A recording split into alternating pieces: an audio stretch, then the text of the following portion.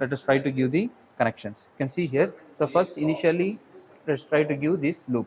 So from supply to ammeter. Okay, so you can see here this is our auto transformer. So from the supply positive terminal, I mean supply phase to the ammeter and ammeter output. Okay, so this is the ammeter output. Ammeter range is of 5 amperes. Okay, so this is the range of ammeter. So this is 5 amps. From 5 amps to it has to go to M is nothing but main. MC has to be short circuited. Okay, so M and C we are going to short circuit.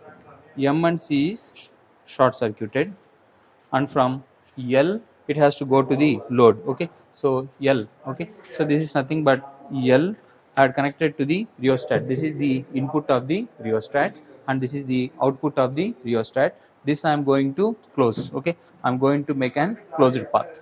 So very simple. So as per the circuit diagram we can see here. So as per the circuit diagram I am connecting the voltmeter and the wattmeter and I am connecting the rheostat, which forms an closed path. Okay, so this is the closed path we are going to establish initially.